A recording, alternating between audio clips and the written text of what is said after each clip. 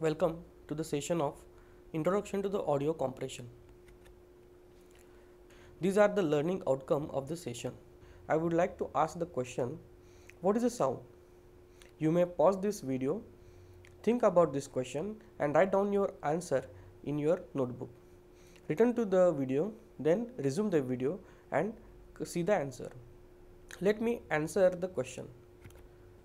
The sound is a physical phenomenon produced by the vibration of the matter such as violin string or the block of the wood. As the matter vibrates, pressure and variations are created in the air which is surrounding to it. The high and low pressure alternation is propagated through the air like the wave motion. Now when this wave reaches to the ear of the human, the sound is heard. The basics of the sound. A sound is produced by the vibration of the matter. During the vibration, the pressure variations are created in the air surrounding to it. The pattern of this oscillation is called as a waveform. The waveform repeats itself after the particular time of the interval, which is called as a one period. Let us move to the frequency. The frequency of the sound is reciprocal value of the period. It represents the number of periods in second and it is measured in hertz or cycle per second. Kilohertz is used in order to indicate thousands of oscillations per second. That means 1 kilohertz will be equal to 1000 hertz. The frequency ranges are divided into infrared sound. It varies from 0 to 20 hertz. The human hearing frequency range is from 20 hertz to 20 kilohertz. The ultrasound ranges from 20 kilohertz to 1 gigahertz and the hypersound ranges from 1 gigahertz to 10 terahertz. A speech is an audio signal which is produced by the human or the music signals which have the frequency ranges in between 20 Hz to 20 kHz. The amplitude of the sound. The amplitude of the sound is also called as a loudness. The amplitude of the sound is measure of the displacement of the air pressure waveform from its mean value. The digital sound.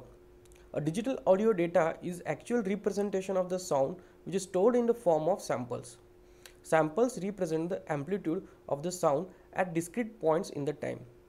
The quality of the digital recording depends on the sampling rate, that is, the number of samples taken per second. The PCM technique which is used for the audio compression. In pulse code modulation technique, the analog input signal information is converted into the binary coded sequence, that is ones and zeros. The output of the PCM will be the binary coded sequence as shown in the figure. There are three main steps in the PCM technique. The first is the sampling, then quantizing and then encoding. Sampling is nothing but the conversion of the analog signal into the discrete samples. The quantization is nothing but the rounding of the samples to the nearest values. And then encoding is nothing but each quantized samples are coded into the binary data. So let us move to the sampling. The sampling is a periodic measure of the analog signal and it changes the continuous time signal into the discrete time signal. After the sampling, the signal value is known only at a discrete points in the time. These points are called as a sampling instant. Therefore, continuous time signal curve can be described by the sample values. The sampled values. The value of the function at sampling point is nothing but the sampled values. The sampling interval, the time that separates the two sampling points is nothing but the sampling interval. As per the sampling theorem, the band limited signal can be reconstructed exactly if it is sampled at the rate at least twice the maximum frequency component which is present in it. That means Fs should be greater than 2b, that the b defines the band limited signal bandwidth. So we know that the Ts, that is time period, is reciprocal of the frequency. Hence, sampling interval will be 1 upon 2b. Let me ask you the question. The narrow band speech signal is limited to 0 to 4 kHz. What should be the sampling rate and the sampling interval? You may pause the video, think about this question and write your answer in a notebook. Let me answer the question. The sampling rate is 8 kHz because as per the sampling theorem, the sampling rate should be twice than that of the bandwidth of the baseband signal. So if the 8 kHz is a sampling rate, then the difference between the two consecutive sample will be 0.125 millisecond. Quantization. Each accurate sample value is rounded off to the closest numerical value in the given numerical set. In quantizing process, the information in accurate signal value is lost because of the rounding of the and original signal cannot be reproduced exactly anymore. The more quantization steps can be used for the better performance. For the binary coded, the number of quantum levels are defined as q is equal to 2 raised to n, where the q denotes the number of quantum levels and n is a length in the bits of the binary words that describe the sample values. The difference between the quantized amplitude and the actual amplitude is called as a quantization error. So more the quantization step, there will be the lower quantization error. Coding. The coding process will convert the discrete amplitude signal into the series of binary bits for the transmission and the storage. As shown in figure, the amplitude space is evenly divided into 6 different quantization steps. Thus, 3-bit binary codes can be used in order to convert this analog signal into the discrete signal. So, for the first sample, the quantized amplitude is 0 and it is coded bits into the 100. For the second sample, the quantized amplitude is 2 and then it is coded into 010. The audio formats. There are basically 2 audio formats, the voice quality audio format and the CD quality audio format. The voice quality audio format. In this audio format, the 8-bit encoded quantization level is used and the sampling rate is 8000 Hz. This is considered as a fast and accurate enough for the telephone quality speech input. CD quality format.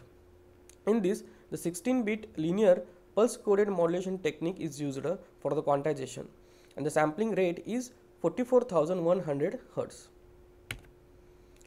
This is a block diagram of the PCM encoder and decoder. So these are the steps. The low pass filter. This filter eliminates the higher frequency component which is present at the input analog signal. The sampler. This is a technique which helps to collect the sample data at the instantaneous value of the message signal. So in order to reconstruct the original signal, the sampling rate must be greater than twice the highest frequency component of the message signal in accordance with the sampling theorem. Quantizer. Quantizing process is used in order to reduce the excessive bits and confining the data.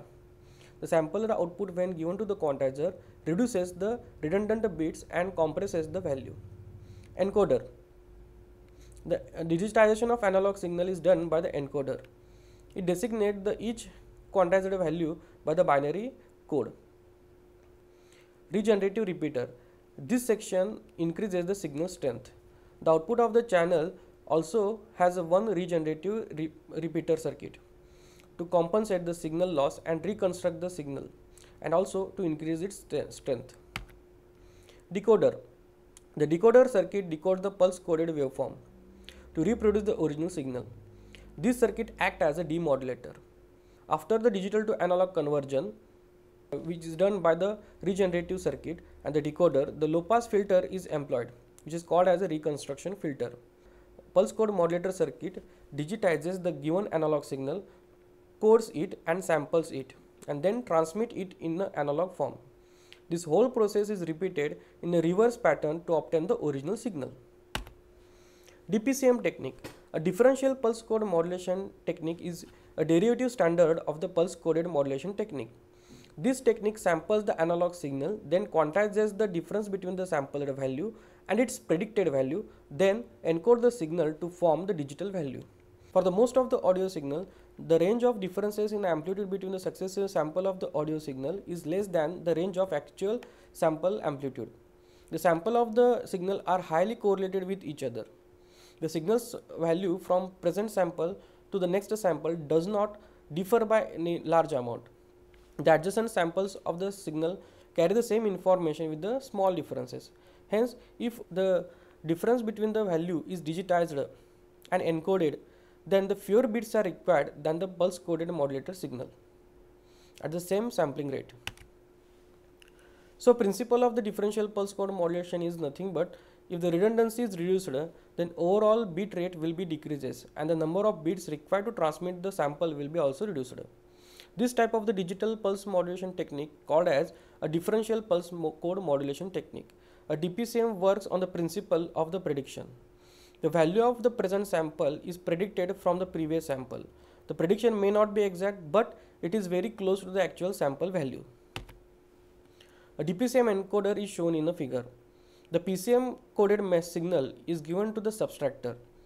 Basically, a predicted value is stored into the register. So the PCM sample and the predicted samples are subtracted and then converted by the parallel to serial conversion for the transmission. This subtracted value is also added with the previous value of the register in order to update the value of the register. At the decoder side, the data will be arrived to the serial to parallel converter. So this will convert that serial data into the parallel, and then it is added with the predicted value of the register. And then this added value is decoded by the PCM decoder, and we will get the audio message signal. So what is the difference between the PCM and DPCM audio compression? The number of bits which is required for the PCM uses 4, 8 or 16 bit per sample, where in case of the differential pulse code modulation, less than that of the PCM bits are required. Step size. The fixed step size is used in this PCM modulation technique. Here the fixed number of the levels are used. Redundant bits are present. It can be removed permanently in case of the DPCM. Quantization error and the distortion. It depends on the number of levels which are used. And here in case of the DPCM, slope overloaded, distortion and quantization noises are present, but very less as compared to the PCM. The bandwidth. The higher bandwidth is needed for the PCM, and for the DPCM a lower bandwidth is needed. So these are the references which are used for the session. Thank you.